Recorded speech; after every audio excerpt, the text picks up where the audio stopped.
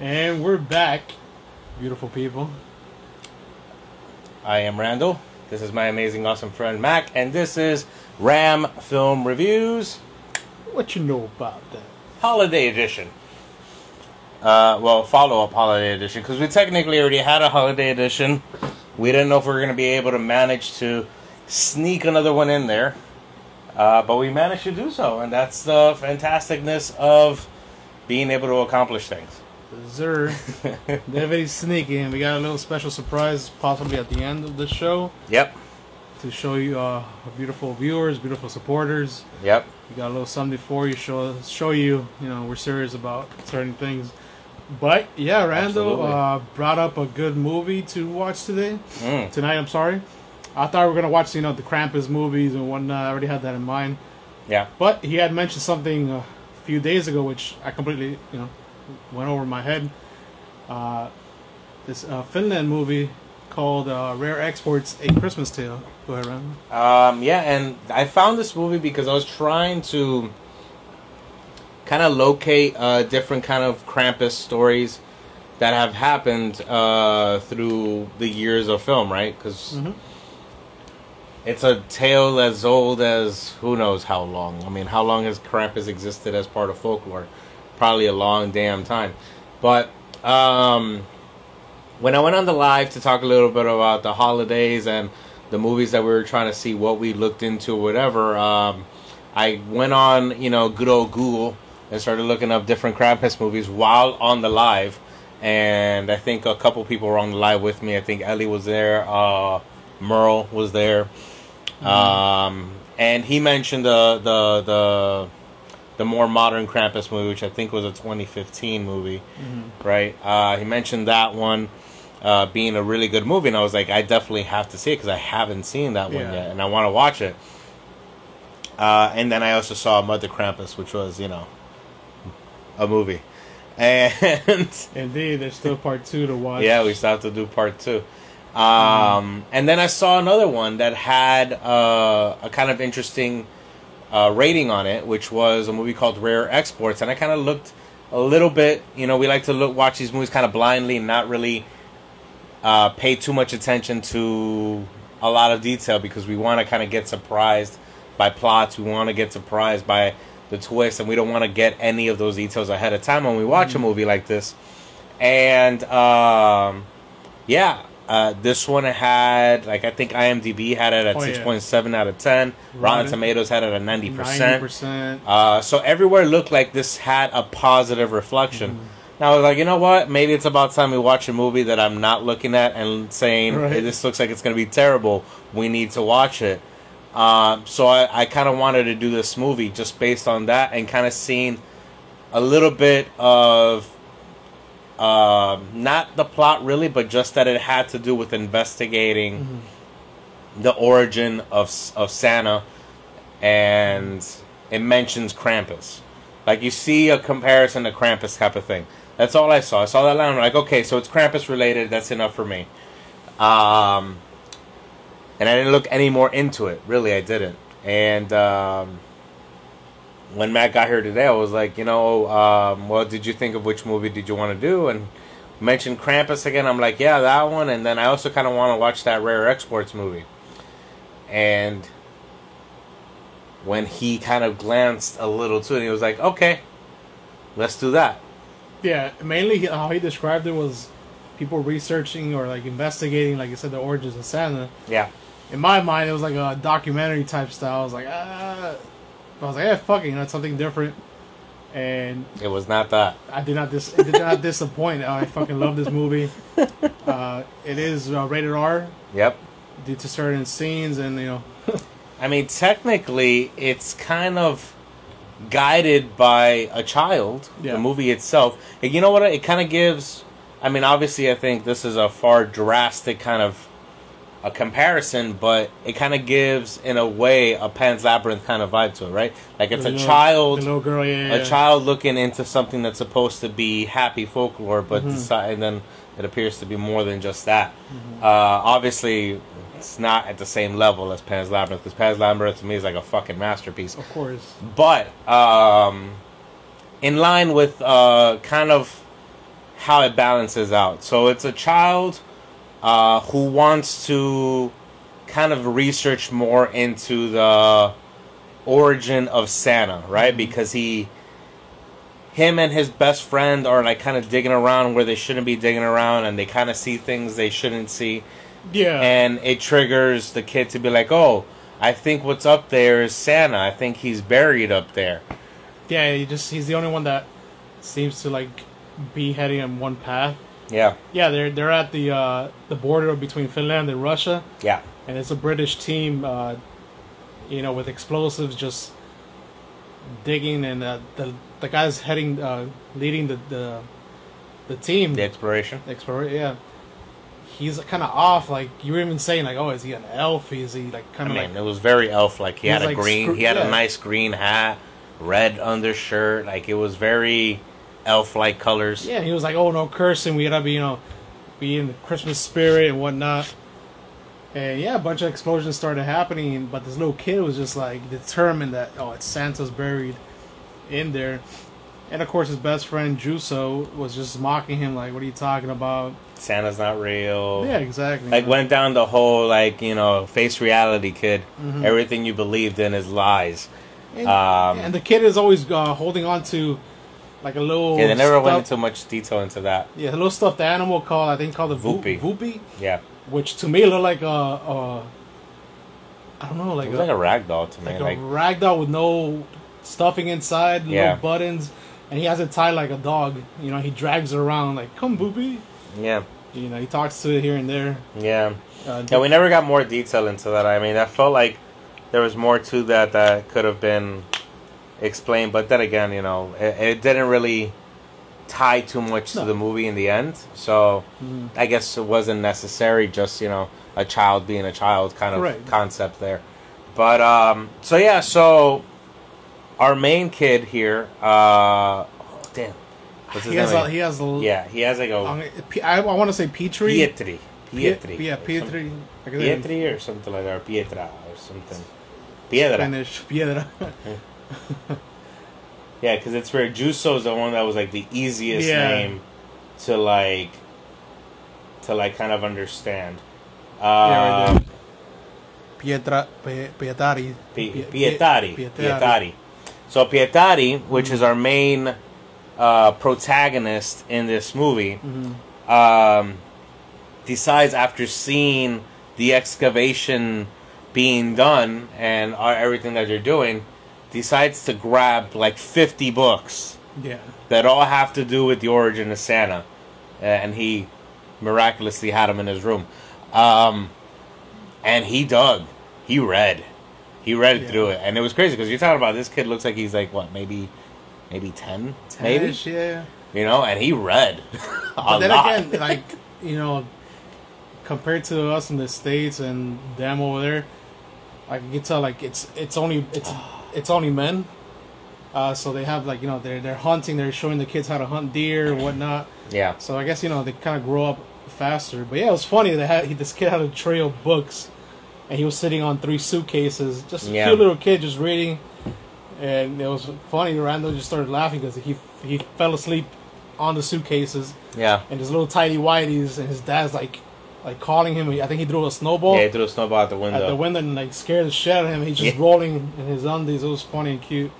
Yeah, it was a funny scene. It was a nice scene. And then at one point, like the kid's trying to put together the origin of Santa, and then he has one picture of Santa in front of him, and it's in black and white, and he decides to color in what's supposed to be like the horns. That's on top of this character's picture, and he paints it red or colors it in red like the Santa hat. So that was really interesting on how he did that to kind of like identify like this is what Santa really is. And it turns out that the version he read into of the version of Santa is the Krampus version of Santa, which is the one that grabs the switch on naughty kids and then goes ahead and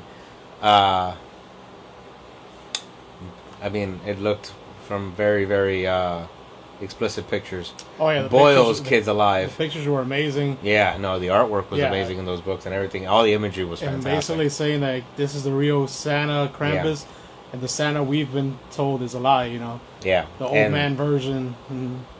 And the kids need to be disciplined so Santa doesn't come for them. Mm-hmm. So if the parents don't discipline their kids, no happy Santa, very bad, Boyle Kids Alive Santa. But pretty much from here, it goes to the point where we start seeing things happen around the town that were weird, right? They started seeing radiators were missing. Oh, yeah. One guy's wife's the hair dryer. Yeah, the hair dryer was missing. All the potato sacks were missing. And the father of Pitari, his name is Rauno, had built something called a wolf pit to go ahead and try and trap what he thought were wolves killing reindeer in the area. Yeah, because mind you, they live off the reindeer meat. Yeah. There was one point they lost. Well, I believe they export the meat because they were talking about making the money off of it. So I believe the reindeer meat that they were trying to catch was literally for their money, for their way of life. Because remember, all they ate was gingerbread cookies. He was cooking that pork. That pork, and they didn't have anything to eat. Yeah. But it was a point that they were trying to gather up these reindeer, and it was about what? $85,000 worth of reindeer meat, and then they were counting in the 22% VAT rate. So yeah, it was a lot. It was a lot of loss. So they thought it was wolves. Also, too, because when I'm calling him Petrie and Juso. Yeah, the 22% is value added tax. Yeah. So when the kids actually went to see the excavation, it was in they had to cross the border between Finland and Russia. They went through the gate, and there was a hole, and that's why the parents thought that wolves from Russia came in to Finland to kill their reindeer. So they had this little beef with Russia and whatnot. Okay, so according to looking this, because I wanted to kind of get an idea.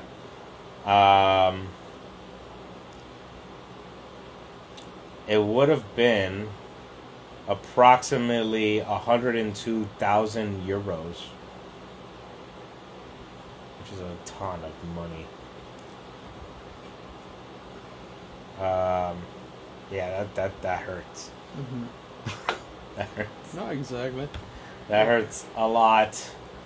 And so, also what Petrie, while he was looking through the books and whatnot, there was a page of human footprints, basically Santa's footprints, leaving a little trail, which he did see when his father woke him up. He looked through his window and he did see the footprints pointing towards his windows, meaning that Santa was, looking for him. I think I know what it was, though. We'll keep going. I think there was more details that probably weren't in the movie. No, I was just doing a little fetish while he was looking up the VAT information. No, not that. I'm talking about what you're talking about. So it turns out that the character that we thought looked like an elf, right? His character's name was Pitari's elf. So he was an elf. Holy shit! So he was probably the one sneaking up next to Pitari's window to make sure he was okay. Oh, wow. And he was turning off the lights to not attract. Holy crap. I mean, because it doesn't make any sense that the Santa was up there and didn't take the kid. Because he took all the other kids. So, yeah. So he sees the footprints. He thinks it was Santa spying on him. But all the other kids got taken in sacks. And that's when the whole wolf trap thing happened. Yeah. Yeah. That makes it more interesting, wow, right? That's interesting. My bad. Yeah. Because it adds. Trying to... it adds, yeah. But yeah, I mean, maybe it got cut out because of time, or maybe it's... again... Maybe it's part of the shorts. There's 2 short films that came out in 2003 and 2005. This is a 2010 movie. Yeah. Which the short films are, I think they said that you could look them up on YouTube. Or if you do have the Blu-ray version, which goes for about $40 to $50 on eBay right now. Mm-hmm. Those 2 short films are included in the special features. So possibly they included something in the short films that they didn't put in the full-length movie. Oh, what's up, Rock? Yo, Rocky. Oh, shit, and Sonny DeHaze. Andres. If you're still here, what's up, bro? My bad, I missed that. But yeah, like Randall said, it leads to the wolf trap. Yeah. Which they had called. Well, Petari had set it up under the chimney in case Santa came in. Oh yeah, trap. That's what it was, because the dad didn't know. No, but I'm saying the wolf trap in the hole. Oh yeah. Oh, you mean the whole roof trap? Yeah. Yeah. Yeah. That's what I was saying before. That the dad thought that the reindeers were killed by wolves, so they set up a trap. Yeah, trap with sticks facing up and put trees over it. Instead, they caught a human. Yeah, you see like a human hand, and the dad removes the kid. They don't want him to see that gruesome stuff. And yeah, the kid goes up to his room, looks through the window. He sees his dad and his neighbor drag a body, something in a body bag, and it's just old, decrepit. Malnourished. Absolutely malnourished. Skinny as fuck, old man with a long ass beard, just dirty as hell. Yep. And to me, at the moment, I was like, "Oh shit, this is Santa," I don't know what you thought at the moment. I mean, I immediately thought it was Santa. Like, nothing else made me think not Santa at this moment, because all you see is this decrepit old man, right, malnourished, and with a long white beard, just like the Santa that we all know. Exactly. Right? Obviously a little bit more beaten down, and then all you know is that something got digging up from up in the top of the mountain, and all you see, sudden you find this guy here, and then they're like, you need to get rid of this body, because they were, at this point, they didn't realize that it was anything. Yeah, they thought it was thought it was a regular human. Wanderer, yeah. Yeah. Somebody wandering around. And they thought that they were part of the excavation team on top. He thought he was related to that. But before that, the scene upstairs, remember they were telling it was like nighttime, and they were like saying like, "Oh fuck your security measures and whatnot." Yeah, that's the excavation team that. And like 4 of them just disappeared out of nowhere. You see 4 helmets flying at the same time. So we're like, "What the fuck is this?" Yeah. Like what could have like knocked out 4 men at once? Type yeah, shit. Everything kind of gave a supernatural feel at that point. Like we had said earlier, the guy that looked like an elf, we never got a full name from him, and apparently we never did, because his casting name is Pitati's elf. Yeah, I see here. Yeah, wow. Yeah. That's interesting to dig up more later on. So, that guy had given a strict set of rules to the explorers, saying, wash behind your ears, no cussing, no smoking, everything, smiles always. A lot of rules that are very specific to what you believe is supposed to be the nice list for Santa, right? Yeah, and butt stuff, of course, no butt stuff. Yo, Merle, I said Earl. Or Earl. Earl Merle. Okay, quick little break. It is Merle's birthday. Happy birthday, sir. Feliz cumpleaños. Is that why he's talking about butt stuff? Hey, man. Birthday present? Everybody.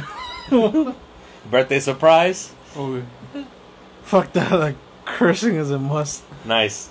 Yeah, so basically, this guy was like making rules as if like the CEO of a company is like. But he was the person like heading the excavation, so they had to listen to him, right? So, the fuck is Earl? My name is Earl. But yeah, so we fast forward from there to the old man in the hole, right? They get stabbed by a bunch of wooden stakes. Believed to be dead. He has a stab wound, like penetrated on his side. Believed to be dead, and Rauno, Pitari's father, wants to like get rid of the body because he was like, we can't. One, it was illegal to have the wolf hole in the first place, and 2, it's a dead human. So he's like, we need to get rid of this. And then they look at their... the friend, which is Amo, the one he came with the Santa outfit. Yeah, was that Amo? Amo, yeah. Yeah, so. Amo came in and they saw their little saw that they used to cut all the pork pieces and reindeer pieces, I would imagine, as well. And they're getting ready to just chop up a human because they're like, fuck it, we need to get rid of this body. So we're going to chop it up. And when they go to grab the arm to go ahead and put it through the saw, the arm retracts itself automatically. Then they realize, oh, this guy's not completely dead. And he's just having little small tingles, you know? And that was awesome, too. Randall saw, like, the eye... Yeah, twitch. Palpitates and whatnot. Yeah. So I was like, oh, shit, he's alive. And then he starts sniffing. The old man starts sniffing. Yeah. And then I was like, oh, shit, he smells the kid. And the kid's outside the window, peeping in. And all of a sudden, the dad turns around to look at the window. And you see in the back of the dad, the old man just like opened his eyes. Yeah, it was fucking creepy. Like like the vibe that old man gave throughout that entire scene. Every time that they were concentrating on him, was super fucking creepy. Like he gave absolutely like that creepy, I'm gonna murder you vibe. Yeah, like he absolutely, talk, I'm gonna murder you and eat you. He doesn't talk. His looks are like really like slow and like determined on what he's planning. And what they would do with the lighting in his eye, right? That they would give this glare in his eye, like he senses something. And when he sensed it, like his eyes go like this gold color. It was really, or amberish, but it was fucking really dope looking. Then all of a sudden. Pitari decides to get inside the slaughterhouse. Yeah.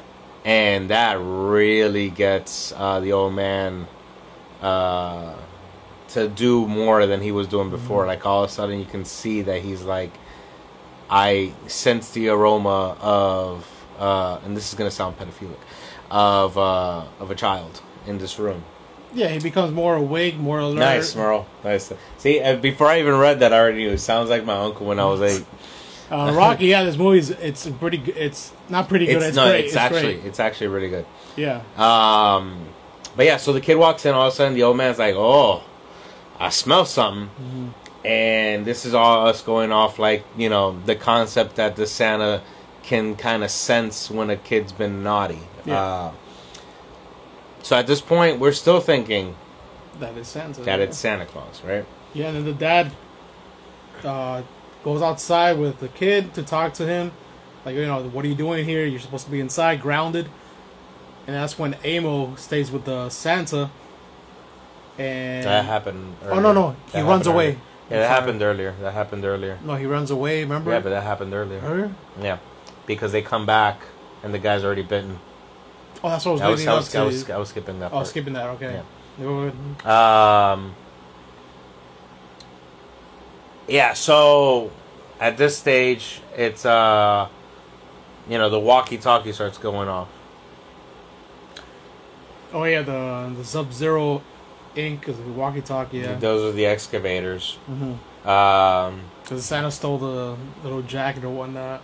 Yeah, from one of the people that were up there that eventually, obviously, he killed. So the elf, the Petrie's elf was Pitari's elf. Was like, is Santa ready to fly? Yeah. Yeah, because he would figure that he's still in an ice cube, and they were believing at this point. Now they believe that they actually have a Santa in front of them, so they go ahead believing they have Santa, and lock him up in a cage, dress him up as Santa. Yeah, they got the Santa outfit from the friend Amo. Because he was supposed to play a Santa on stage or some I think location. I think it was that he goes to the houses. Oh, remember the earlier Pitari was talking about, who was the Santa that came to my house? Oh, true. And it was like, that was this guy, and your dad paid him. Oh, true, yeah. So that's how they get the outfit, and then, they have him in a cage in the pickup truck. I swear, that's still one of my favorite scenes. It's fucking great. Should we tell? Yeah, that's because they need to see it for themselves that they want to. That's fucking So 3 men in the truck, and the kid's in the back seat. The little kid is in the back seat. Old creepy Santa's in the cage in the pickup truck. Camera angle. And the kid turns around, and through the little window, you just see the cage, and then the Santa just starts slowly looking at the child, and you smiles. And you see that the eyes go gold again. Yeah, it's creepy as fuck, you know. Yeah, it was really, really well done. Mm-hmm. This is when they find out that they don't have the Santa. Petarizov comes out and investigates the cage and realizes, nope, this is a helper. This is not Santa himself. And we're like, what? There's more? This was absolutely better than Mother Krampus and Santa Claus. This was... Oh, Rocky, this doesn't touch neither of them. Yeah, this doesn't touch neither of them. So... So they find out, okay, no, this is a helper. And then Petarizov is like, everyone, put your weapons down. Don't smile. Be quiet. Be quiet and don't cuss. Everything like that. Be nice. His helpers are watching. Yeah, he said helpers were like... And then that's when you realize... Lights go out. Yeah. You see shit running around. Yeah. Like, oh, fuck. And then you see literally like hundreds of naked old men. Literally naked. Naked old Santas. Because they all look like Santas. They're all old, white, bearded men running around and with pickaxes. With pickaxes, with a bunch of weapons. Naked, they all had different weapons. Shovels, pickaxes, everything. Dirty, bloody, so it's... all, yeah, like everything. But...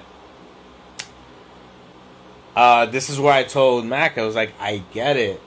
And this is why the representation that we know of Santa are these faces, like the old white man with the white beard, is because the helpers that help Santa catch the naughty kids and take presents to the good kids is the helper and not actually Santa. So it falls into that Krampus kind of like vibe.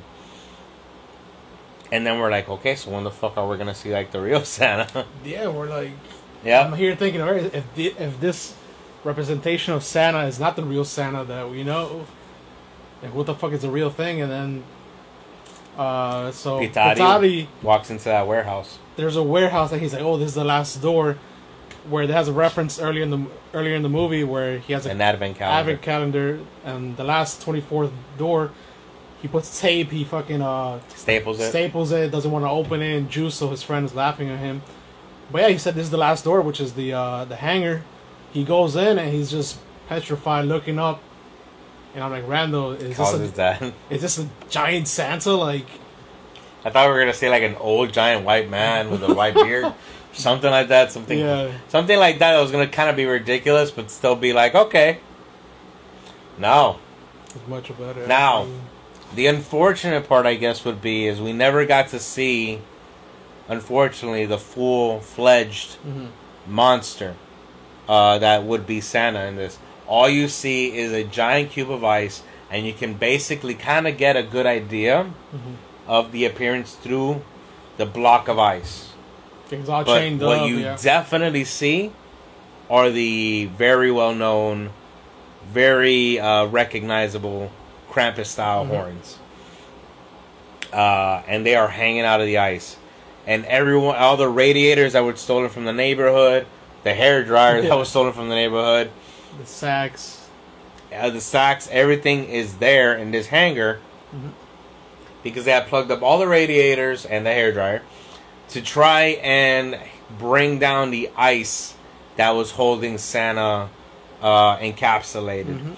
And they had all the sacks of all the naughty kids already there waiting for him. So as soon as he got broken out of the ice, your kids are here waiting for you to boil them, hit them with the switch, and whatever you got to do to teach them the lesson that they need to learn, right? For being naughty kids.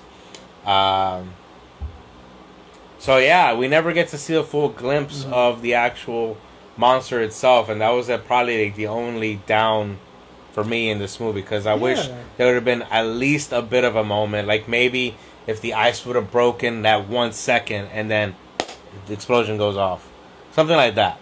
Basically see the actual creature, Krampus. Yeah. But I still got a good reaction when they showed the horns. I was like, oh shit. Yeah, the horns. It looks great, man. By all looks at what you get to see, looks fucking great. And even more when Rauno, Petari's father, and Aimo decide, okay, let's do something extra here. You know? Do what hunters do. And chop the horns off of the... Yeah, they took that as a reward, I guess you could say, trophy. Yeah. Which I thought they were going to only take one horn, but no. Those motherfuckers took both. Yep. I don't know how they carried that shit. Yeah. But anyways, they planted a few dynamites, C4s or whatnot, to blow it up. I thought the C4s were going to blow just up the ice. Break the ice, and the creature would come loose and, cause all, chaos. But no. But overall, movie's great. Definitely to watch. You can watch it alone with friends. You'll definitely enjoy it. Definitely check out the short films on YouTube, which we need to do that ourselves. The ultimate ending is really good, though. Which ultimate ending? Like the ultimate ending after that. Oh, yeah, of course. The ultimate ending is really good. He's like, nah, fuck them spoilers. Listen, I don't think a lot of people would watch this movie unless you kind of spoil that kind of shit, though. Exactly. Like that. It's a whole different thing watching it too, because it was really fucking good. It was the acting, man. Everything was good. The acting on it was good. The little bit of emotion they added to it too was good. We found out after the fact that the father and son, Pitari and Rauno, are actually father and son in real life. Oh, the ending was I see. Yeah. Yeah. The ultimate ending was good. Pitari really the kid steals the show, man. The main protagonist, the kid, played by Oni Tomila. I hope I'm pronouncing that right. He fucking knocked it out the park. His dad was fucking great too. Honestly, it was just an all-around great cast. Set-wise was fucking great. It has, from what we saw, comparisons to John Carpenter's The Thing. So set-wise, it gives you that kind of a vibe. Exploration, explorers going into snowy kind of environment and digging and doing all this stuff, and then unveiling and releasing something as crazy as that. Yeah, it's not as gory as you could say The Thing or anything like that, but it's still fun, man. It's still has its little moments. Yeah. This movie's not gory at all, but it doesn't take away from it. Yeah, it doesn't have excess gory. It just has small little moments of good amounts of blood and stuff like that, or things that are kind of a violent act. I think the rated R is more so what you said. There was just moments that kind of bump it from PG-13 to a rated R kind of point, where it can't be a PG-13 because they are doing things like butchering a pig. Yeah. Certain dead animals, the old naked men. Yeah. Oh yeah. I'm not even gonna. You just gotta experience the old naked men.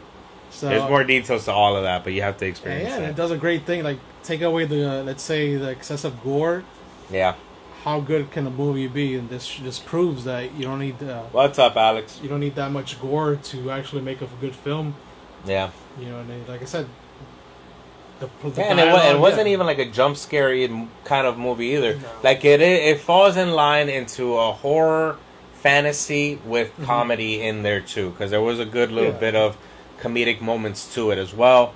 It wasn't as comedic as you would think by it having that in the genre realm, but definitely horror and definitely fantasy. It had that mixture really well placed, which is another reason why I kind of place it in that kind of category as Pan's Labyrinth. It's not, obviously, like I said, it's not, I would not compare this to Pan's Labyrinth as a film itself, but it lands in that category of that fantastical kind of environment, It was just, and plus other language, right? Because most of it is all in Finnish. Finnish?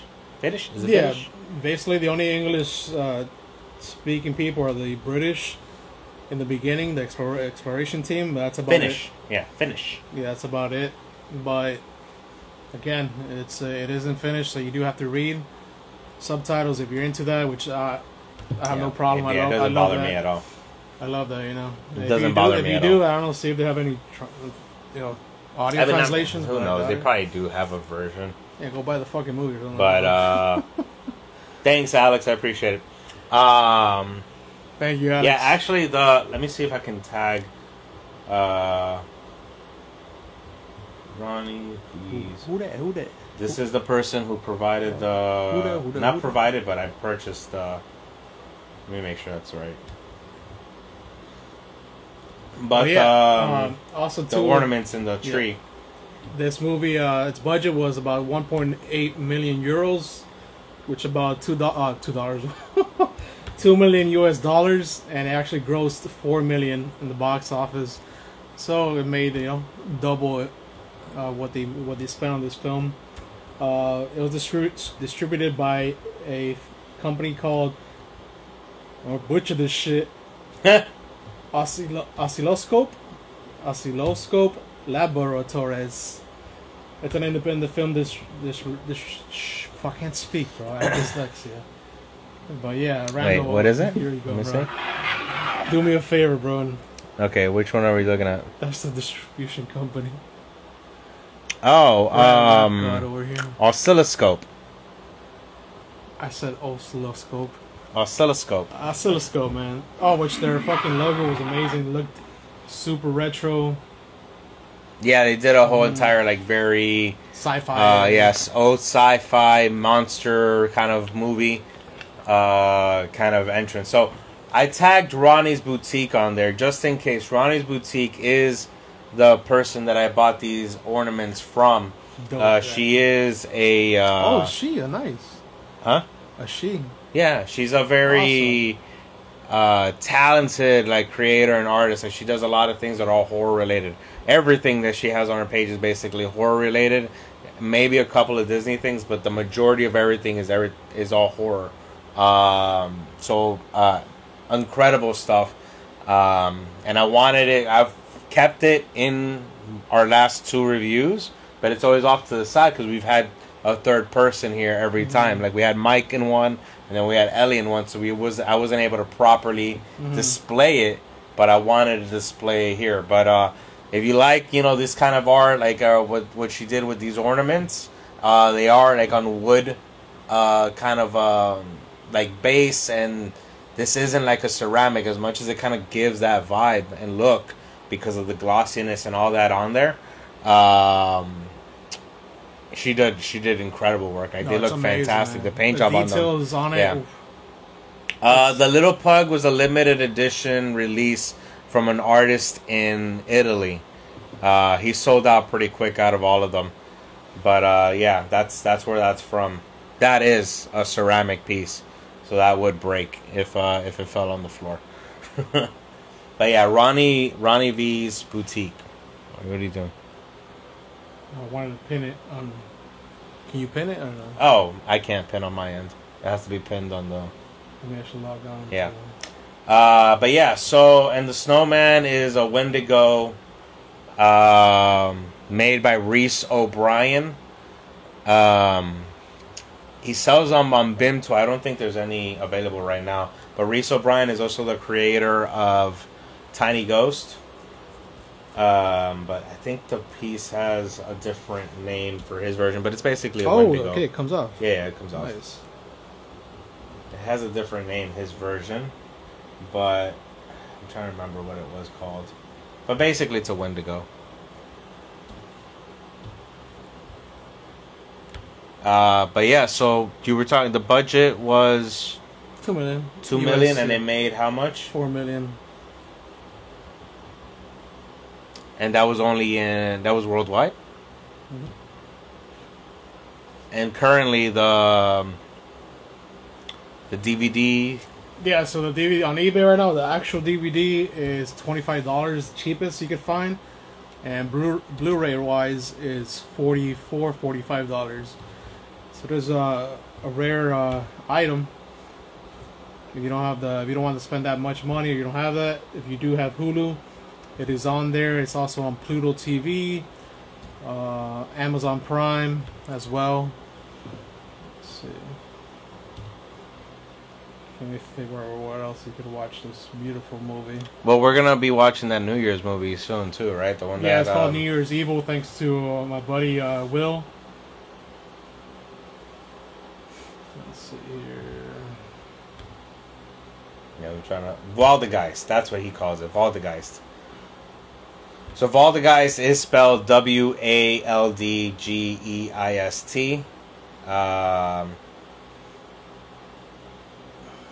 It's also on Crackle for free as well.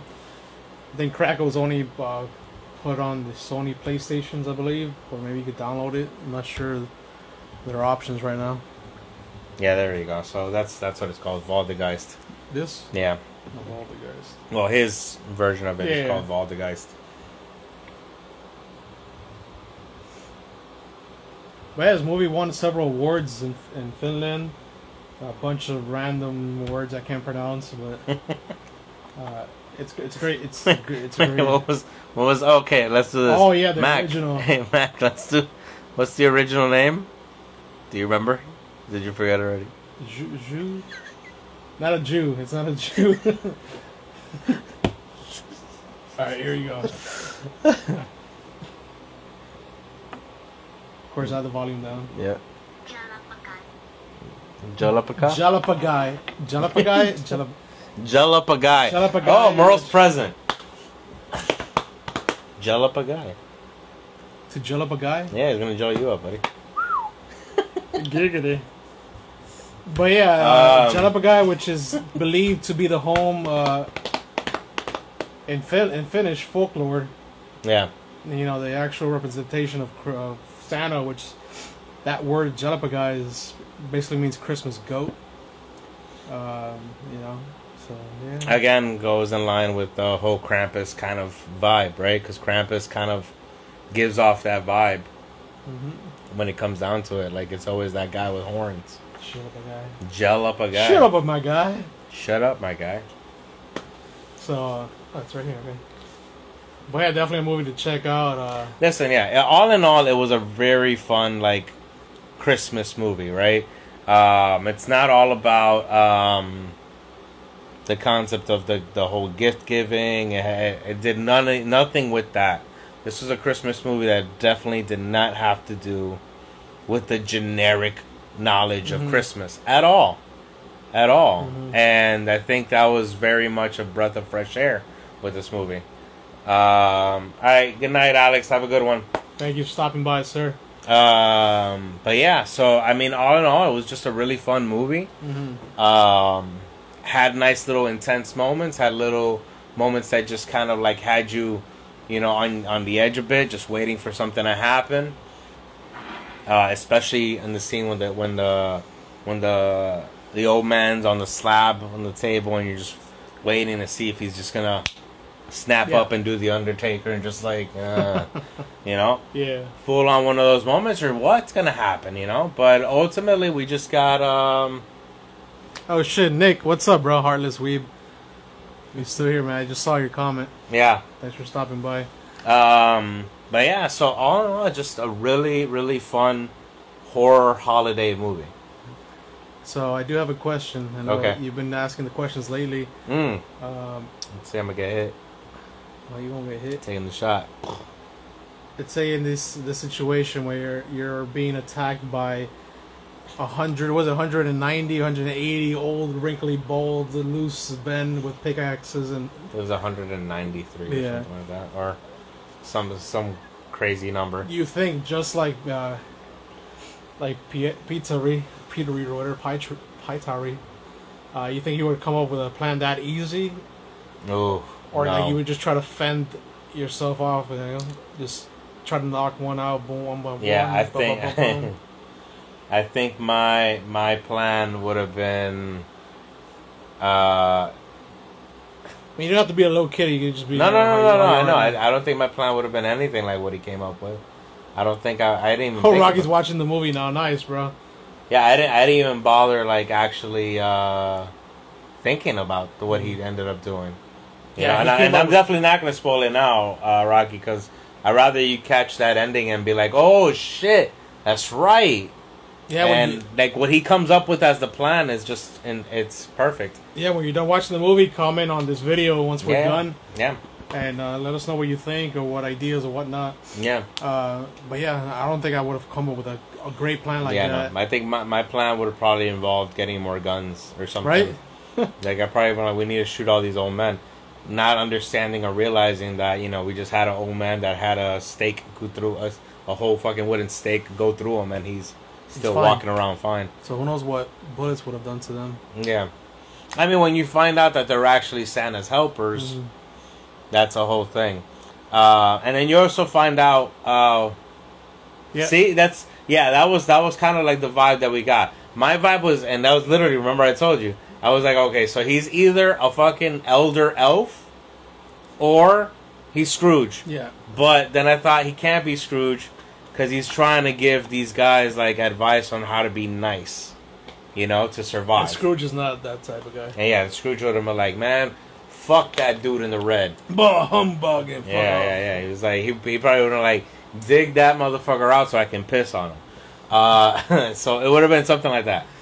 But ultimately, like yeah, the movie is just really good. And Rocky, I hope you enjoy it, man. I hope you really enjoy it because definitely me and Mac did. Even with the subtitles, like for me, I love things with subtitles. It doesn't bug me a lot at all. It makes me actually want to learn Finnish. The language is really cool. I told Randall during the movie, like this language is dope. Yeah. It's better. It's better than a lot of other languages. I'm not gonna go ahead and diss other languages right now, but it's better than a lot of other languages. It's okay. I'll cover the mic. So, do you want to go for the rating? All right. Yeah. Let's go rating. Let's go rating on this one because we still have another little extra surprise for all those that follow us here on Ram.Film Reviews. So, surprisingly, I was already thinking about the rating right before the movie ended, but I had to talking about it. Just made me love it even more, and looking up in a little information. So I'm gonna give it a 9 out of 10. Yeah. This movie all around had, like Randall was saying, had comedic moments, had serious moments, suspense. Yeah. I was basically on the edge of my seat, just like talking to the fucking TV. Kid, don't do this. Kid, do this. Get the fuck out of here. Yeah. All this stuff. So the movie made me feel like I should involve myself in it. So it's rare for movies to do that. Again, overall movie I'm definitely going to watch again on a different platform, but definitely going to look back into it. So 9 out of 10, man. What about you? I literally landed on the same spot, man. I'm actually a 9 out of 10 on this one. As soon as you started mentioning what it's going for, also I was like, fuck, man. Yeah. Now I need to hunt this one differently because I want to have this, and I want to have that Blu-ray. That's what I want. Look at the cover, man. It's I want to have the Blu-ray. So, for sure... right? Yeah, right in the snowmobile. But, yeah, man, like, absolutely got me with everything, man. The genuine, like, heartfelt moments got you. The genuine parts that are supposed to give you a little bit of a holy shit moment got you. Everything just kind of just ran really well. The movie was filmed incredibly well. Landscape wise was really incredibly well. Anything that they did with CGI was nothing that you would really pinpoint as an issue. Everything was really well done, directed incredibly well written, well casted. Everything was just on point. I can see why it had such high reviews and why a place like Rotten Tomatoes, which usually I don't like, would give it like 90% on something like this because definitely is one of those movies worthy of that. Like, I'm not going to say it's one of the greatest movies ever made, but fucking man, that movie was fucking really fun and good. Not your ordinary Christmas movie, but something to that. It still has, and it still carries like a good morality to it too, right? Like in a sense, it still carries a bit of that. You know what we forgot? The straw kids, the replacement. Where he replaces the bed. Oh yeah, no. Let's leave that out. Okay. Let that be a part of it. But look, I spoiled a lot. Ooh, wow, yeah, I like that. I'll show it in a bit. But yeah. look at that, bro. Oh my god, that's gorgeous. Yeah, and that's what I was gonna point out. You're gonna notice why they call it rare exports. Yeah, I'll just show you the towards the end of the movie too. Show me if it shows good in the movie. No, I'm gonna be delayed, so. So that's the Blu-ray version. Look at that. It's going for $50 on eBay. It's just beautiful, crisp. Oh. Yeah. I'm going to end up having to search for something like that because that is beautiful. And it does come with the 2 YouTube shorts as well, too. So, yeah, you can see it pretty good. 9 out of 10. So I do thank you guys for coming in and joining us for another Random Film Reviews. So we always keep mentioning our giveaways, our RAM giveaways. Yes. And we included like shitty items, not shitty, but things that you might not even. Listen. This is the way we're gonna handle this. Right? Linda. Hold on. Let me bring this down for the moment because the Ronnie tree down. Yeah, Ronnie's boutique tree is gonna come down real quick. Here, and sure. The Volta-Geist has to come down. The pug. The pug can stay. The pug can stay because this is my first Christmas without him. So, if you want to think about it a cool way, would be cool. These are the films that they themselves watched. Yeah, Fans. And when we get there to the top, you can be like, I have this movie. They used in their own Xbox to watch. At 2 a.m. on a Tuesday night. That's the stupidest shit I probably ever will say on this. Here's. Anyway, so the DVDs you shall be getting. Let's do it in this order because this is the best order. You're gonna be getting in the giveaway the trilogy of La Llorona. La Llorona. Yeah. You're gonna get the amazing, incredible representation of Santa Claus battling the devil. Mexican Santa Claus. Santa Claus. Hey, remember this. Versus Pitch. This is $15. Yeah. Listen, it has value to it. Whether you like it or not, the DVD itself has value to it. Yes, sir. It's a cult classic. Classic. And then we finish it off with good old Soul Keeper. Oh, hello. Almost took his soul away. Soul Keeper. Which, in all reality, we actually gave that movie a pretty good review. Yeah. That movie was actually really fun. We actually enjoyed this movie a lot. I think the only thing that Mac kind of like dug at was the monsters' appearance. Yeah. You don't like the way the monsters look. And I was like, you know what? I'm okay with it. Because, I kind of understood sci-fi movies, the first time they do something like that. And, it wasn't like they had an insane amount of budget. CGI wasn't really at the place where it is like now. So they had to go with puppetry. And in some of the after stuff, you kind of see...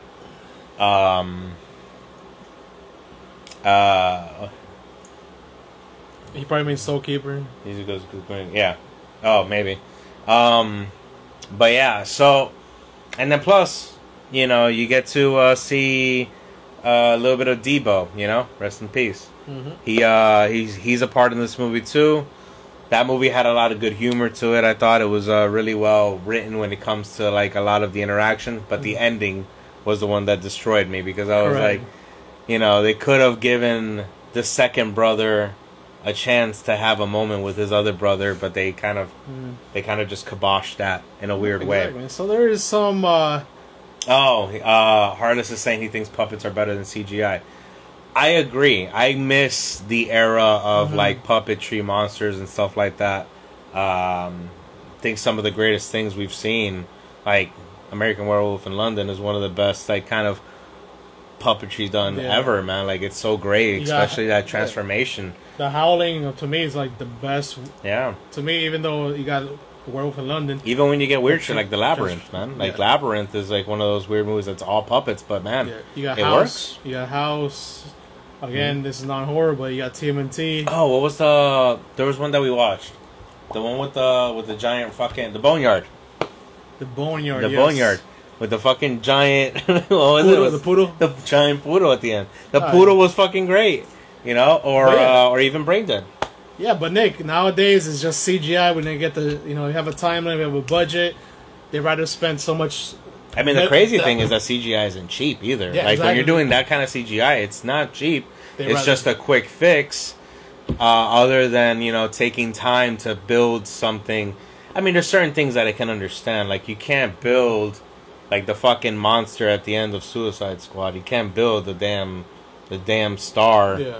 That thing is like, Yeah, Underworld too. The Lycans, Rocky. Exactly. Yeah, a lot of the Underworld shit was great. No, exactly. No, I mean puppets are great, man. And in this one, understandably, they're low budget puppets, but it worked for the movie. Close-up shots, yeah, The close-up shots are rough. Overall, like I said, this is Sci-Fi's first. Was it production movie? Yeah, it's their first production. Back in 2001, I believe. You got Santa Claus, the Mexican. And this is the director's cut version, by the way. And do you want to say about this? Yeah, we'll get to it now. Okay, and then you got Santa Claus, the cult classic Mexican film. It is dubbed over to English, so none of it is in Spanish. And you got the the trilogy here called the best. Oh yeah, Aliens, dude. Aliens. Yeah. Fucking yeah, Aliens was so fucking good. Yeah. Yeah, no, I completely agree. The squibs. So yeah, you got the trilogy of La Llorona, which, again, this is one somehow. This is a must to have in your collection. Yeah. And we're giving that every time you hate yourself a little bit more, watch that movie and understand there are people you need to hate more. They're perverts that you need to hate more. Well, there are also perverts in the movies, but remember the old men.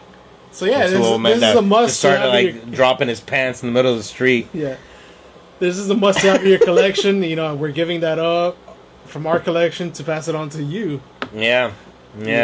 So I mean, I highly went out of my way for us to watch those part 2 and 3 and fetch this one.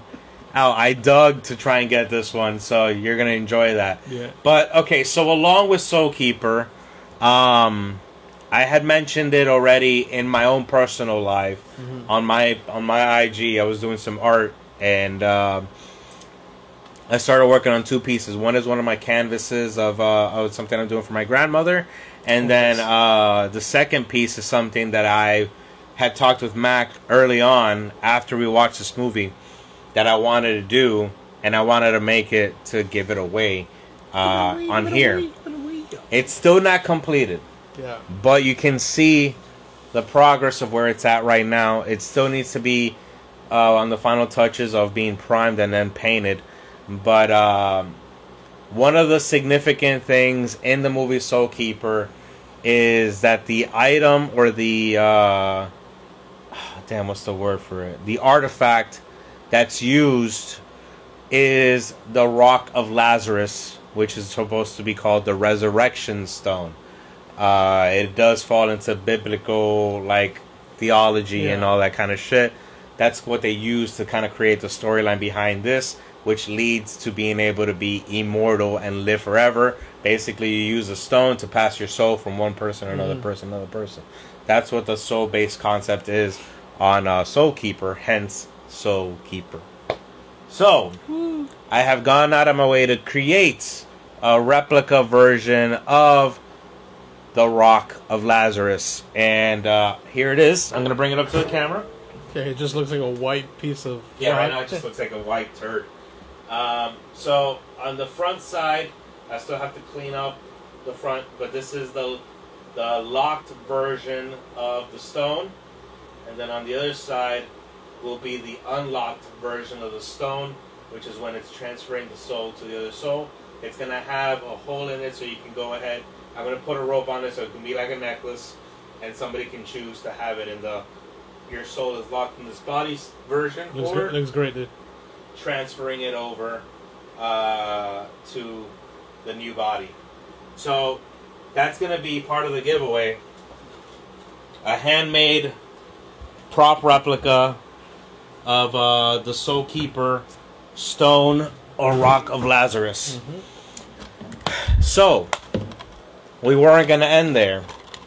We want to make this giveaway a little special. We want people to understand that we are trying to really, you know, give back to people who watch us. And even though at this point, we are, I don't know how many reviews. 5 away from 100 followers. No, but how many reviews do we have? Oh, I mean, shit. have we done already?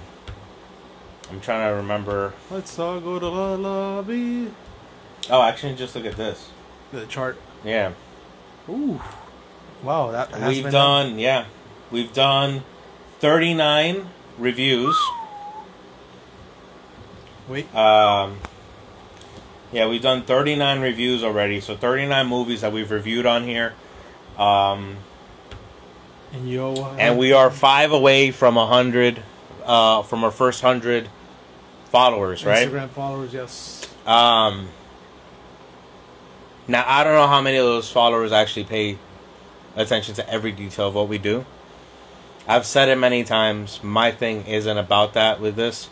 Manga Mack thing here is to give back to those who follow and who actually watch these things with us and enjoy watching us talk about these fucking movies and laugh about shit, fuck up shit, talk about how Mexico's in South America when it's not. Whatever. Yeah, watching me fuck up and fumble and just mess up things. It's whatever it is, or have them pronounce, you know, the original name of Santa, or you know, whatever thing that you know may happen. That's fun on this show. Yeah, exactly. You guys have been here for the ride. Listen, you know, we have so much fun on here.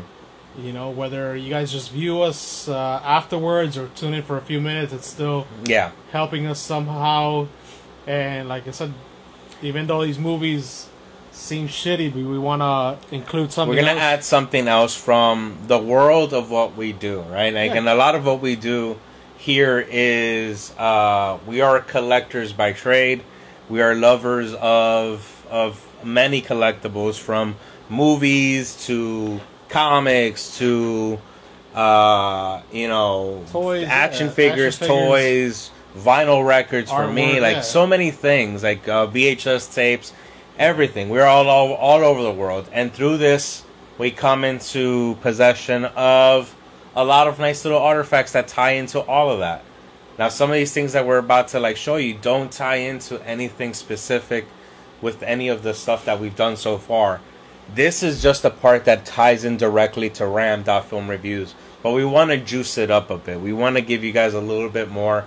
And Mac went out of his way to add in some extra things to give this giveaway a little bit of that, a little bit of that girth, a little bit of that, you know, butt stuff vibe.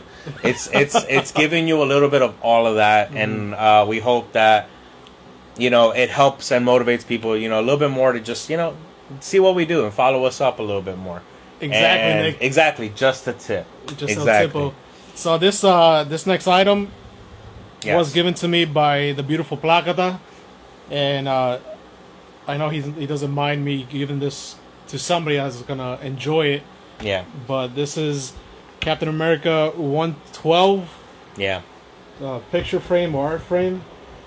No, wood frame. Wood frame. There you go. Yeah, it's a solid wood. Still sealed, basically. Yeah, actually, you know what? It does tie in to the movie somehow. Right? It ties into Santa Claus. You know why? Because it's also made in Mexico. In Mexico. It's also made in Mexico. So, you know, this ties into Santa Claus. So you're going to get this Captain America frame that still has intact with the protectors. Marvel seal here. Yeah, everything is intact. And, yeah, and this was part of, this was actually first released through Kirkland's, which, you know, they've always carried a lot of dope shit. And it does have like the old Marvel logo in the back, or the older version of the Marvel logo in the back. So you're gonna get this Captain America wooden frame added in there for the giveaway. Oh shit! Yeah. Just put it there. That's fine. If you want to introduce this. Okay. So the most random item is probably gonna be this next one. because Captain America kind of falls in line into a lot of what our world of stuff, which is, again, comic books, collectibles, and things like that. And even though this next thing I'm going to show is a collectible, it's a collectible that has nothing to do with any of this at all, and I don't think it's tied into anything that we've watched. No, but it's I'm trying to find some correlation. Was there anything in I Drink Your Blood that had to do with it? Maybe pie tree? I don't know, there's a pie in there, I don't know. But hey, I don't know, when you're watching one of these films... Is there any movie that took us to the moon? When you're watching one of these films, you could take a bite out of something. I'm trying to remember if there's anything... Well, I mean, the Holy Mountain was basically... Thanksgiving. Oh, that's right. Thanksgiving did go to space. Okay, so we'll use Thanksgiving as a reference to this one. It's the only one that went to space. Well, why I'm saying space is because what you're going to be getting is also a Funko Walmart exclusive of Moon Pie. Woo! It is a Moon Pie, which is the only reason I'm referencing anything that has to do with space. Now, this pop, in perfect mint condition, is valued at $40. PPG, yeah. So that's what you're getting for right here. Now, the pop itself may have some like exterior like box issue in the back, but nothing too damaging that would really kill too much of that value. So you're still gonna be getting a pop that's up to $40 in value, and you know how Funkos are. Funkos tend to fluctuate so much, so it can go higher than that. Nice because I'm gonna tell you one thing: I have not seen this thing at all ever. Like the first moment he took it out of the box, I'm like, they made that. I mean, I know they made a lot of snacks, but I didn't know they made this one. And I've been craving moon pies for like a bit. Just like I was craving the fudge rounds. But yeah, so you're gonna get this PPG valued $40 valued Moon Pie Walmart exclusive Funko Pop, and then we're gonna end it with something we haven't watched on this show at all yet. We've both experienced this movie, and you're already showing enough of it, I think. Just bring it out. It's Carrie, the beautiful sissy Carrie. Yeah. In the dress before she gets dripped in blood, right? Pig's blood, yeah. Yeah, this is when she already has the crown on, has the flowers in hand. It is also a Walmart exclusive. This pop itself is valued about anywhere between $18 and $20 right now. So just in the two pops alone, you're getting $60 value. That's not even counting everything else, and including my heart and art going into that. So, this is more valuable than this shit right now. I'm joking. But reality is this is going to be your giveaway package.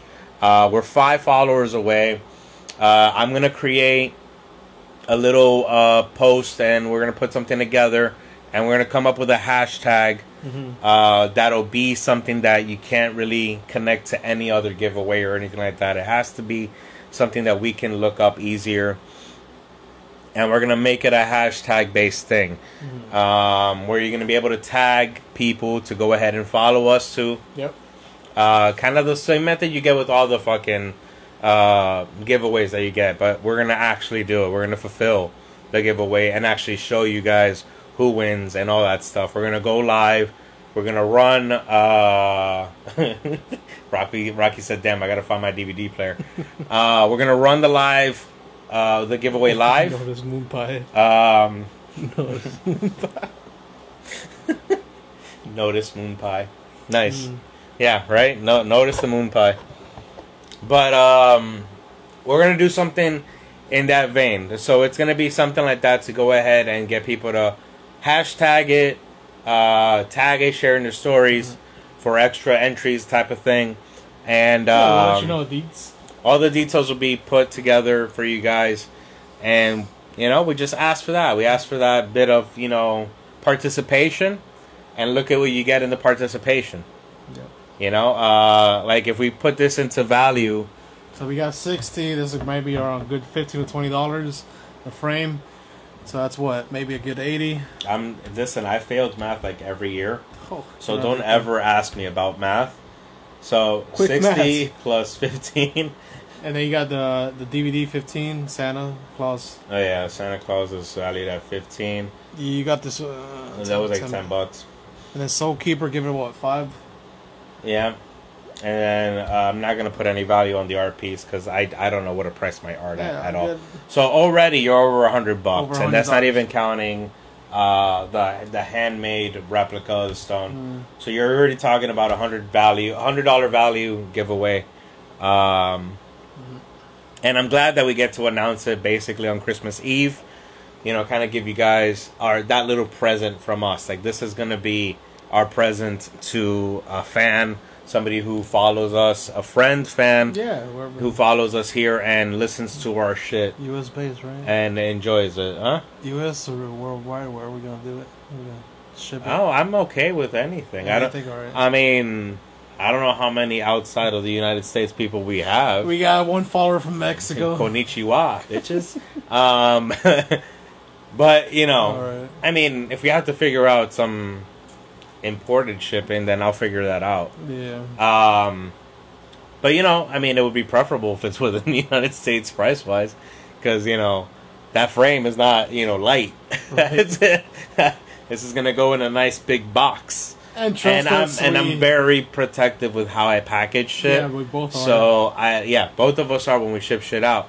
Like, everything, like, Pops go in sorters, everything else, these go with bubble wrap inside and then outside. This frame's going to definitely be very interesting to package up. So everything's going to be like that. But yeah, ultimately this is what we wanted to do. It started as me kind of telling Mako we should do a giveaway when we hit 100. And slowly just kind of started steamrolling into a little bit more, a little bit here, a little bit there. Yeah. And we want to make the first giveaway special.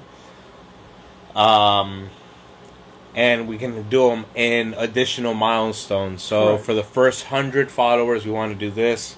The next one can be for the next when we hit 500, and then when we hit 1,000, and so forth and so on. If we ever get to that, if not, honestly, like, hey, we do a random giveaway of maybe one item or we'll do like maybe that. We'll celebrate like the 100th review. True, we're at 39. We might do a 100th review. So there's gonna be things we'll do, you know. There's going to be things we'll do, and we might do random giveaways on a random live just for the fuck of it. Like, you know, if we get, you know, more followers watching the live all at once, we might be like, fuck it, I might go ahead and do something crazy. A like live giveaway, yeah, you know, it can happen.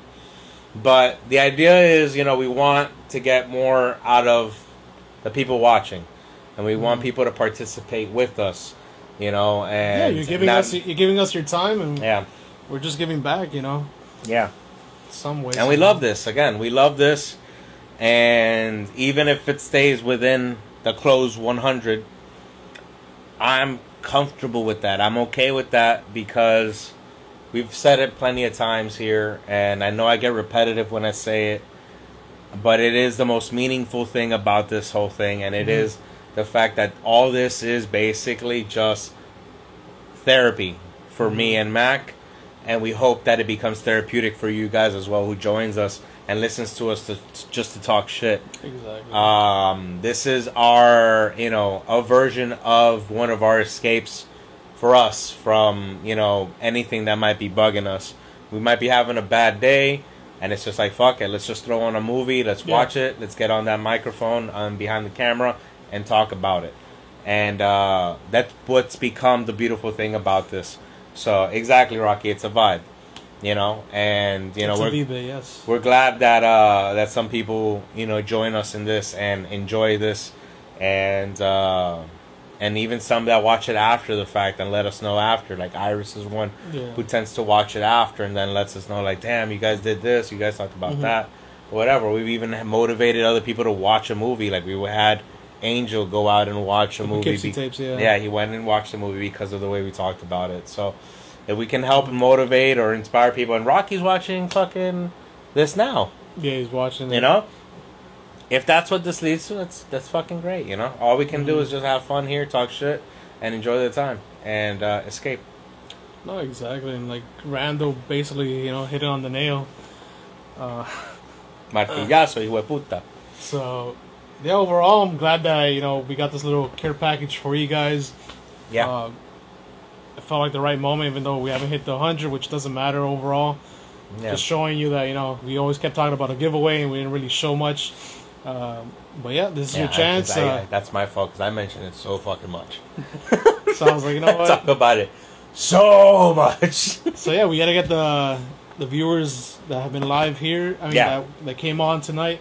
Yeah. An entry, and then the first time we mentioned the entry, those people, it was like 8 people at the moment. I don't know if you remember them. I remember the majority of who was on there. But yeah, again, we'll announce the giveaway soon. We'll take a picture and post it up as a separate post, and give you a close up of what's gonna be in it.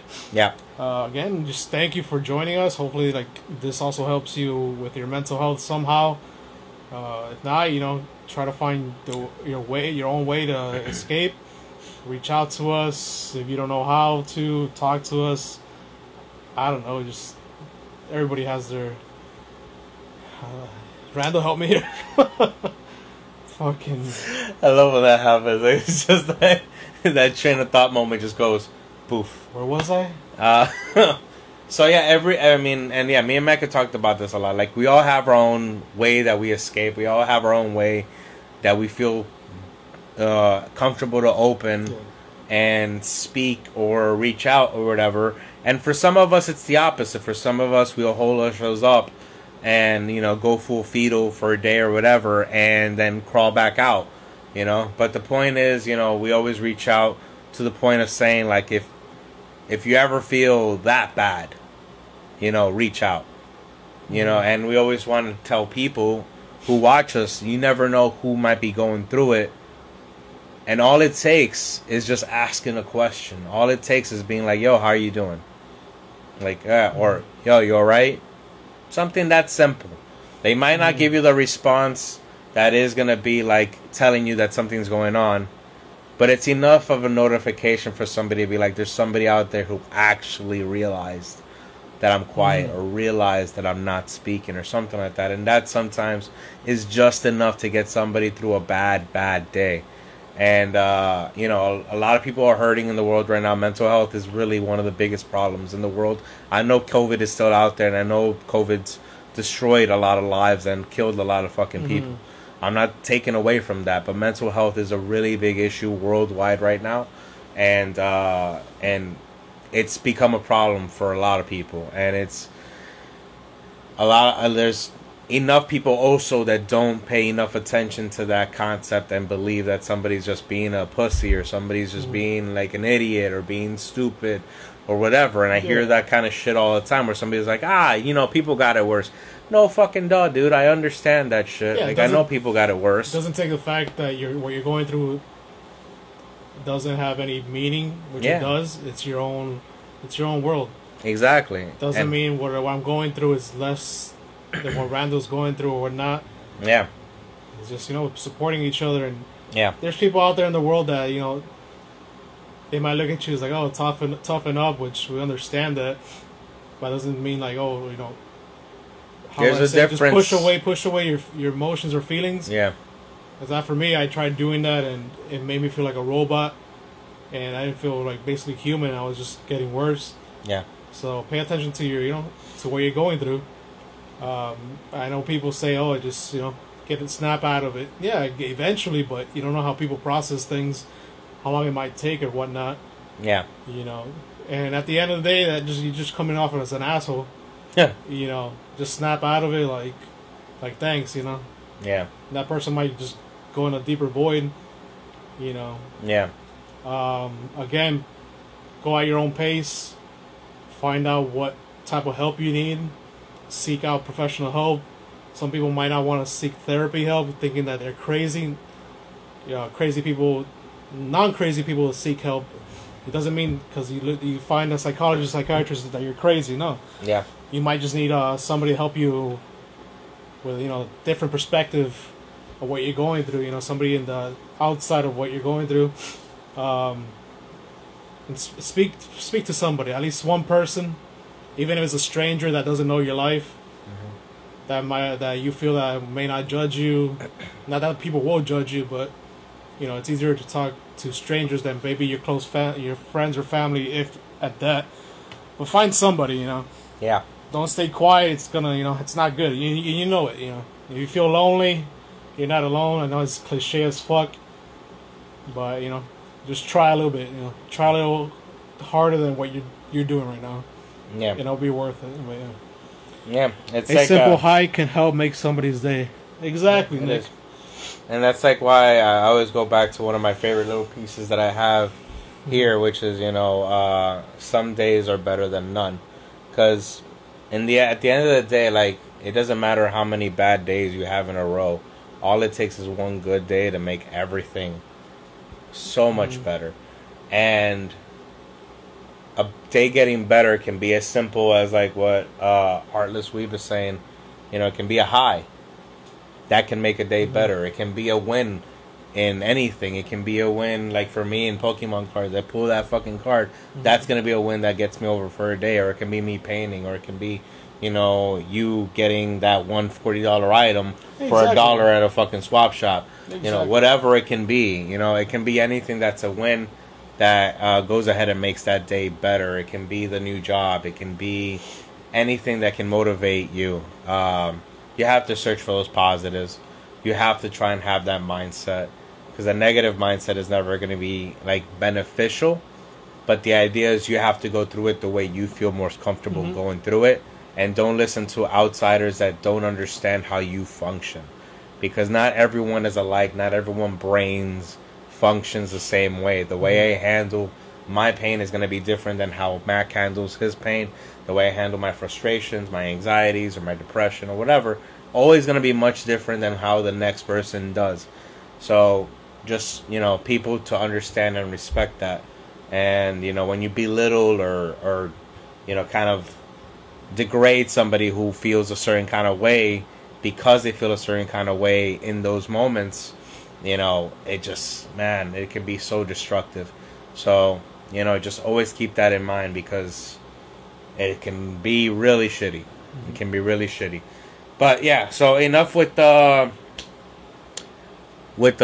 rant there on mental health. Again, that is what motivated this, because we have two dudes that go through their own mental health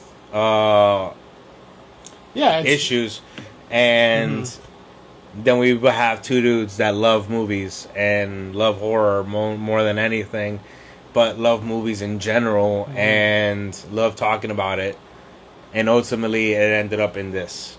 And now we're here. And now we have $100+ dollar giveaway here for people who watch us and enjoy us talk about our shit in the most non-professional kind of setting, in the most non-professional version of talking. And this is coming from somebody who works in a broadcast like professional setting. Like, I work in radio, so if I needed to get stupid professional, I can get stupid professional, but I just feel less tied down and I feel more comfortable in this kind of setting. It just feels nice to do this. And even though I still get like super very specific with words sometimes, that I end up using things that are quite exquisite or unique. Yeah, back to the mental health. So one of my favorite rapper called Vinny Paz, in one of his songs, he does say, "Why would you?" Thank you, Hardest Weave. I appreciate that. Why would you tell a person that they were childish without an understanding of the pain that they surround in? Yeah. So what Randall was saying, you tell somebody, why you acting like this, or what the fuck you doing? Who knows what the fuck they're actually going through? And again, this is just the perspective of a man. I can't say about women or whatnot. I know they go through their stuff, but as men, as a child, you say, you get told, toughen up, don't cry. That's for pussy. That's for babies. Don't share your feelings, and that fucks us up. It fucked me up, just holding in everything. Until I was like, you know what? I have a right to fucking express myself, and it's been the best shit I've been doing for the past few years. Talking to myself, talking to therapists, talking to friends of how I feel and whatnot. It's nothing feminine or nothing sissy like, and just start little by little. Don't think crying is for fucking wimps or women only. You're fucking human, That's basically it. We have tear ducts for a fucking reason.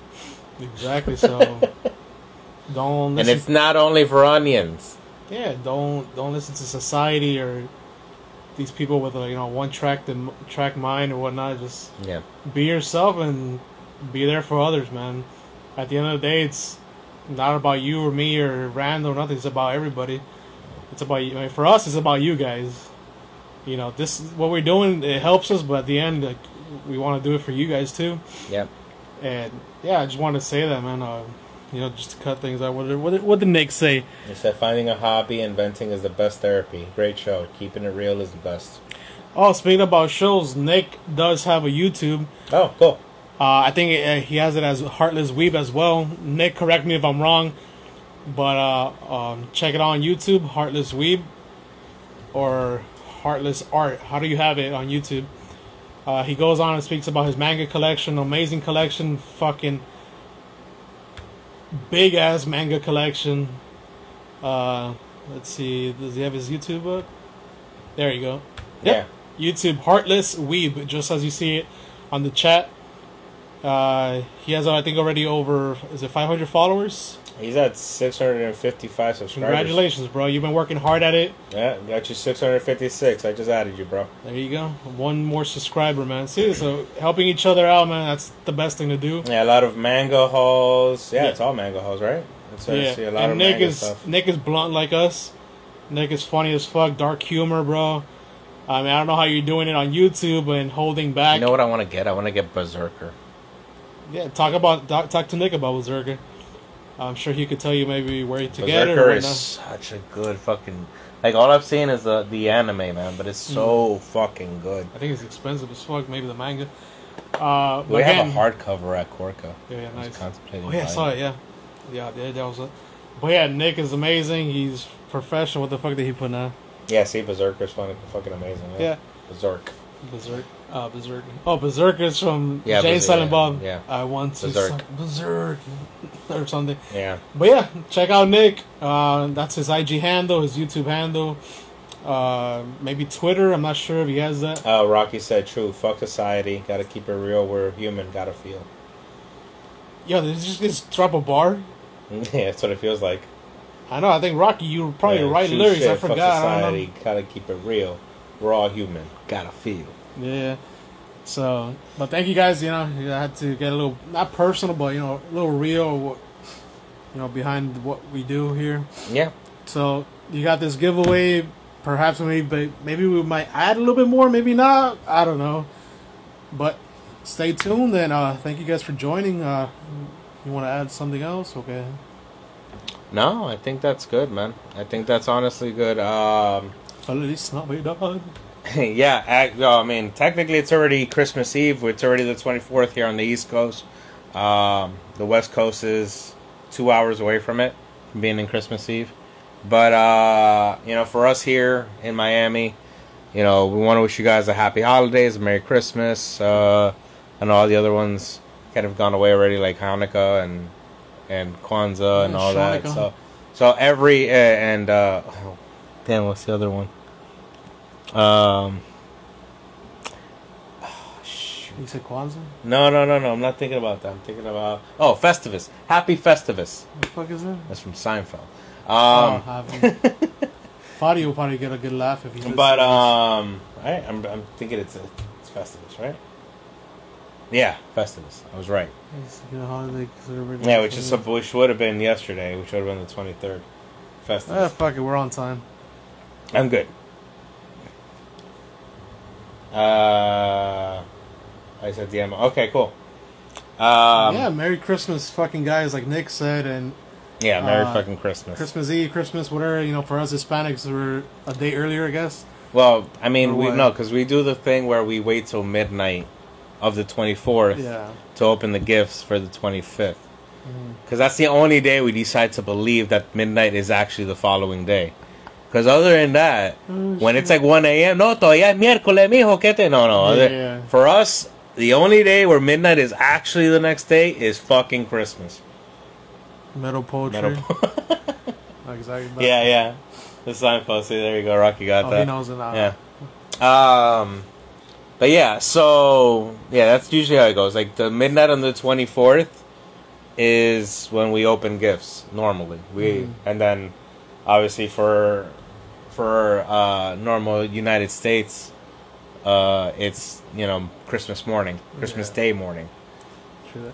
But yeah, we'll be back for a New Year's review. Yeah, Thanks I'm excited for that one. That one looked like a good review too. Check out Will's page, which is _book_abyss. Jesus. Yeah, he's a great comic book collector. He has amazing books. He has actual physical horror books. Big horror guy, amazing guy.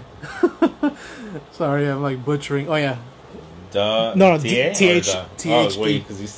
Yeah. I thought you. The what? Books. Book. Abyss. There you go. Oh, okay. The Book Abyss.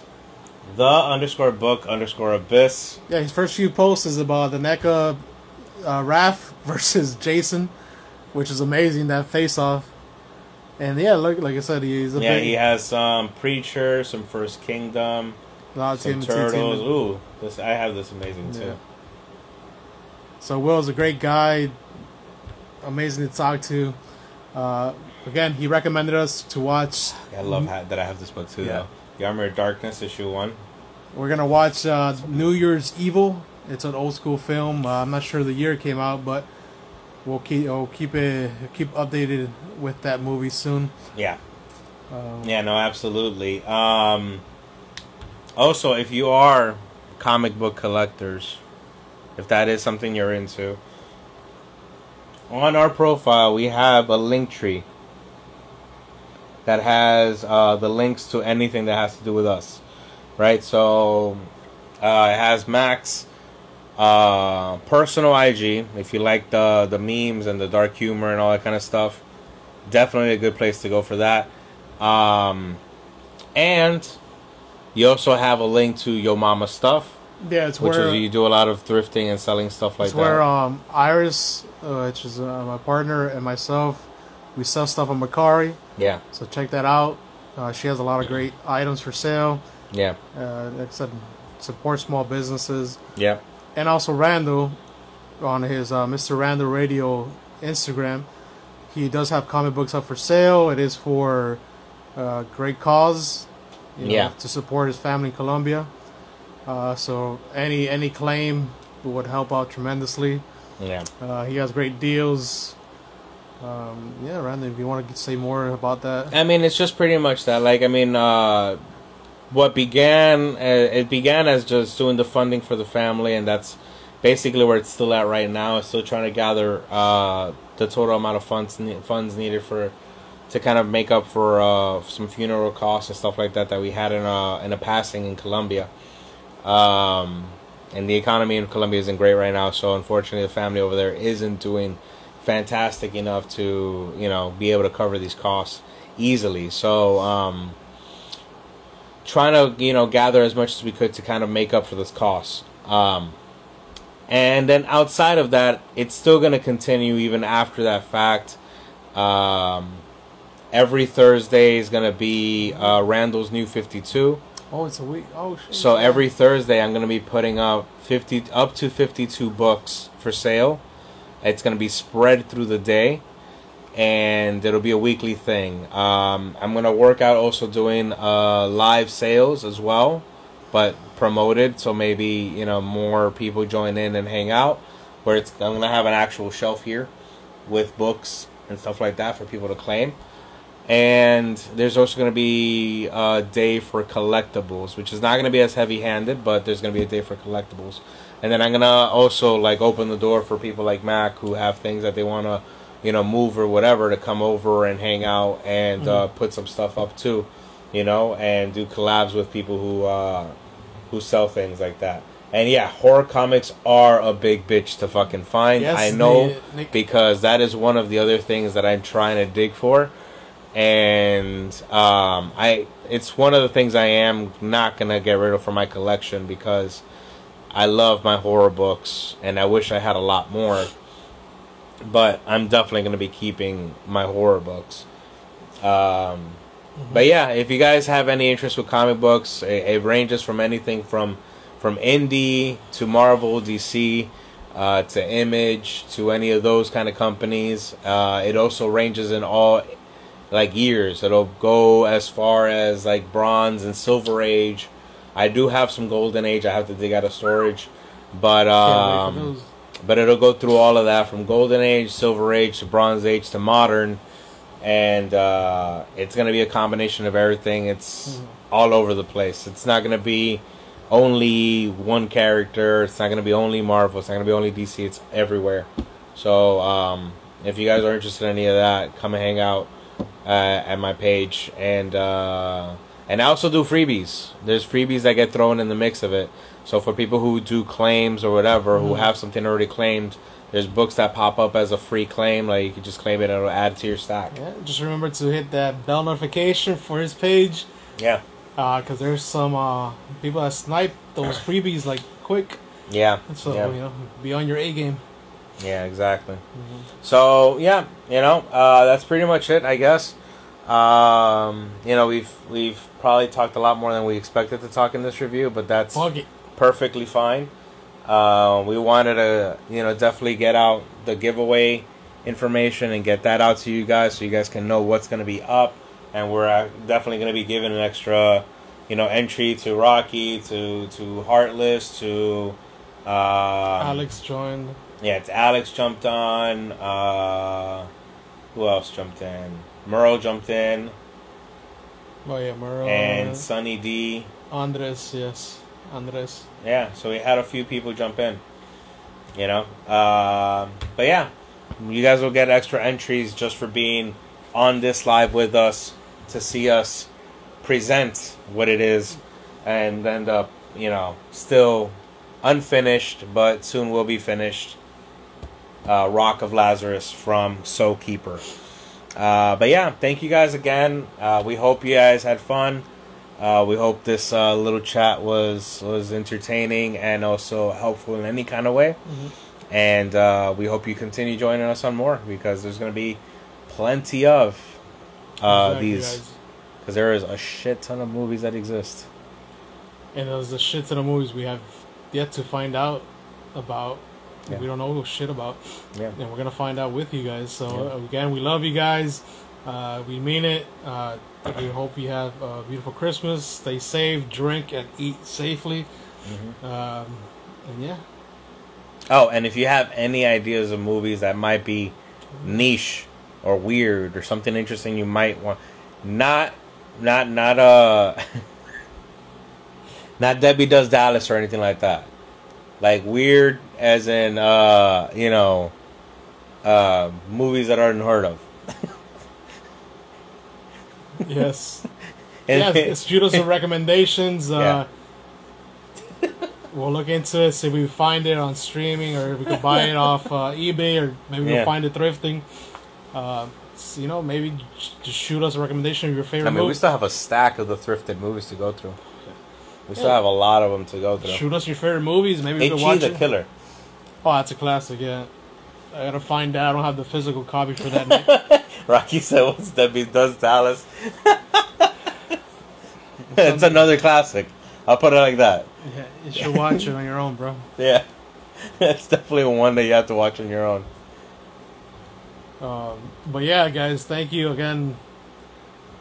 It's been a great night. I gotta go do some things. It's a classic 70s. Yeah. The cheerleader and her friends need to make money real quick, so they begin selling stuff. That's all I'm gonna say. They don't sell, you know, thrift items, you know. That's not thrifting. They sell more than that, you know. It's not thrifting at all. It involves. It involves a lot. Yep. But yeah, thank you guys again. It's been real. You know? Yep. Absolutely. So we love you guys. I know we can stay talking and talking, but you know. Pre OnlyFans. There you go, Nick. Oh, and again, a thank you and a big shout out to Ronnie's Ronnie V's boutique, which is where I picked up these incredible ornaments that are based with the Universal monsters. You have